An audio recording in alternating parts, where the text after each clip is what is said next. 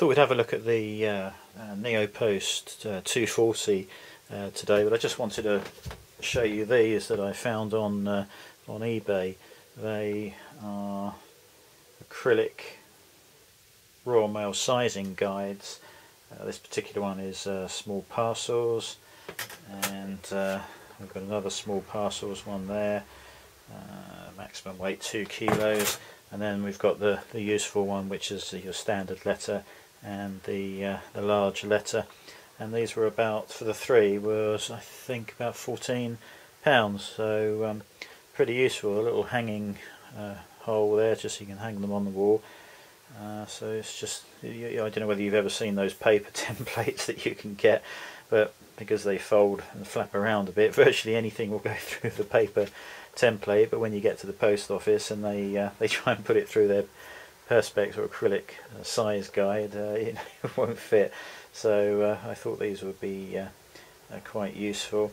It's also got the actual different sizes, measurements, and the weights that you can put through. So yeah, quite pleased with those.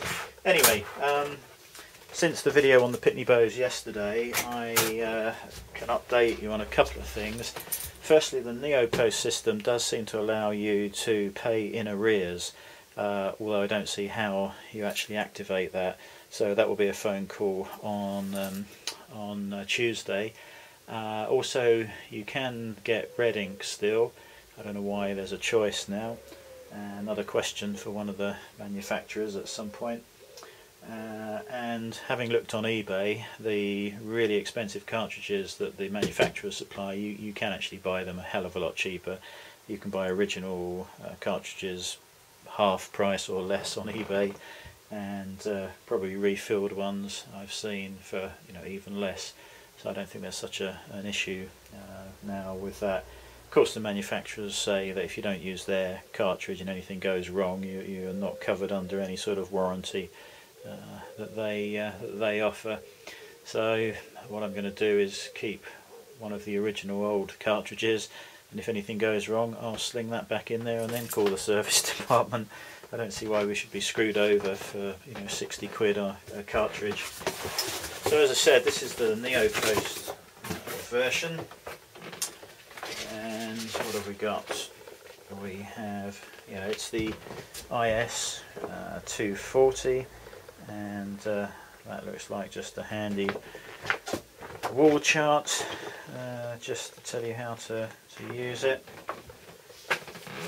Invoice, and this looks like a similar pack as before. Just saying it's easy to install it, but you can ring them up to go through the procedure. That is an order form for stationery and cassettes and things like that. Same meter posting envelopes, but this time we've got 2, 4, 6, 8, 10 compared to Pitney Bowes 5. Again, we have labels. This time there's only a thin strip in the middle separating them. There's no company logo on there. Little card. This is so you can buy a special cleaning envelope, and you're supposed to put the envelope through once or twice a month to keep the print quality high. So I don't know whether that is the card, or you can order one. Yeah, don't know. I have to look that up. Just some packing. So then we've got the installation guide with CD.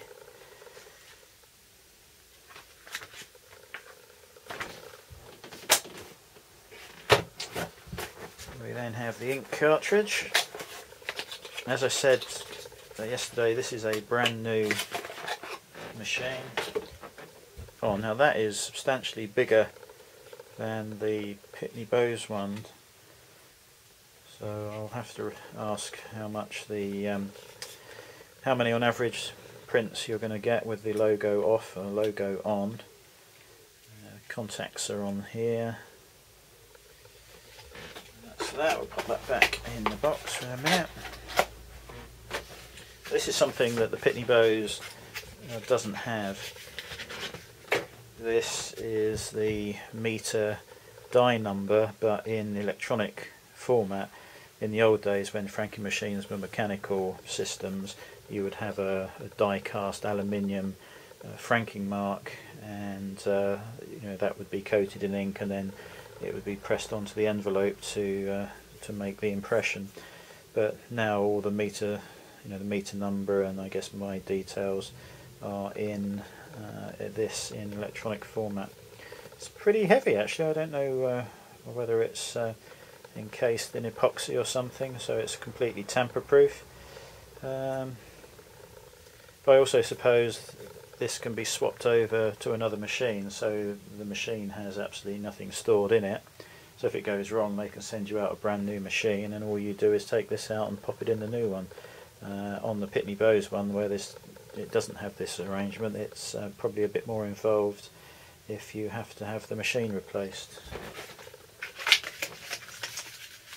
So that's that. Now this one uses a power supply rather than the built-in mains on the Pitney Bowes. We've got a USB cable.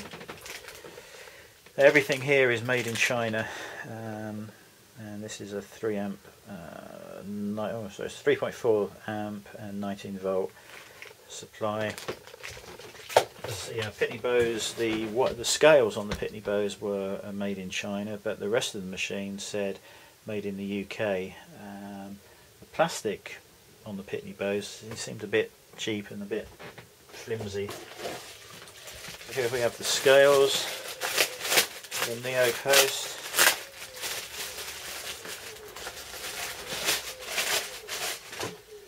Now this has got little rubber feet, so I'm guessing you can perhaps do this stand alone, and it just sits on the on your bench if you wanted to.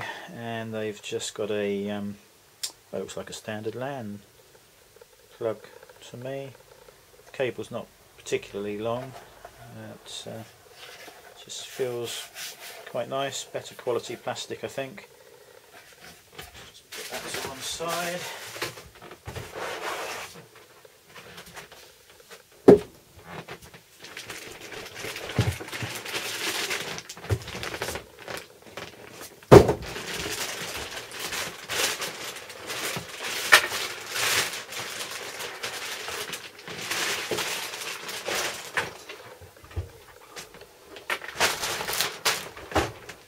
Okay, so there we go. I don't know whether that's... Just zoom in a little bit. Back out again. So, what have we got? Okay, well that's obviously where the ink goes, and that needs to be unpacked. Of polystyrene and some card. So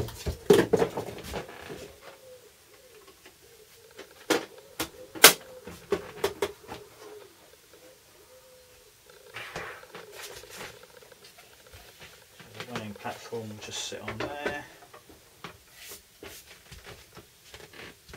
Very similar size to the Pitney Bowes lengthwise. It's perhaps a little lower. These scales on the Pitney Bowes, as you remember, sort of sit up a little bit, and they're on the right hand side. Now we have, oh now look, I don't know whether you can see that, I'll just lift this up. It has one of the old style sealing tags that were used years ago on the mechanical ones, tamper proof fittings. So there's the details. I'm assuming that is made in China. Here it is. We have a LAN connection and the cable already plugged in, and the USB, two sorts of USB on the side. Not sure why they would do that. Energy Star label on there, and that's about that.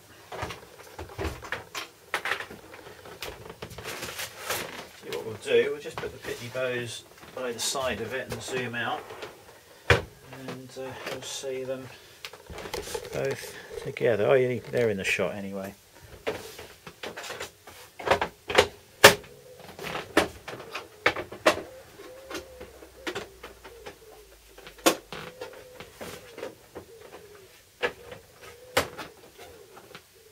I just think the Neopost one feels a little bit better quality wise, perhaps.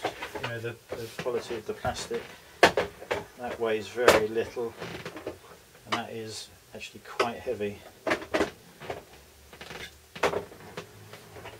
So on the Pitney Bowes, the scales cannot be put anywhere convenient apart from on the top, but on this one I think this lead is long enough to actually have the scales to the side where it might be more convenient. But we'll see in a second when I plug this lead in.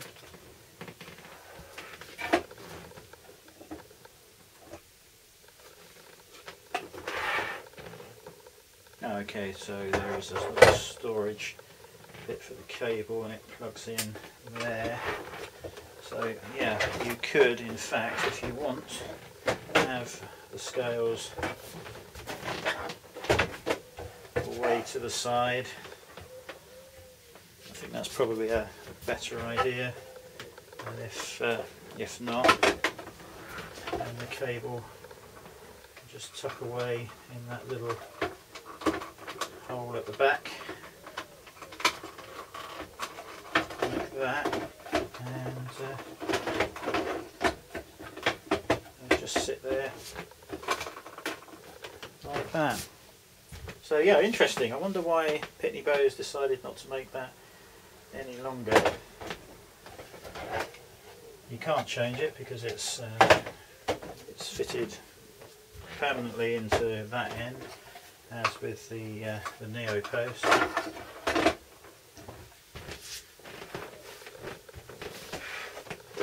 So yeah, there we go. That's just them side by side.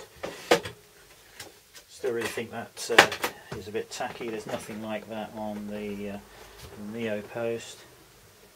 Soft touch keys, which are bigger. The keys on this are rubber, and they're well, they're rubber, but they're much harder rubber and bigger as well. It's probably a nicer feel to the actual buttons. So yeah, still haven't managed to get the credit onto the Pitney Bowes. That is, the software's installed, it's all up and running, but I think until Tuesday the credit isn't going to be able to be added when they finally set up the accounts and things their end. So I'm going to plug this into the computer now and see if we can do anything with that, and yeah, that's it really. Just show you those side by side. Catch you later.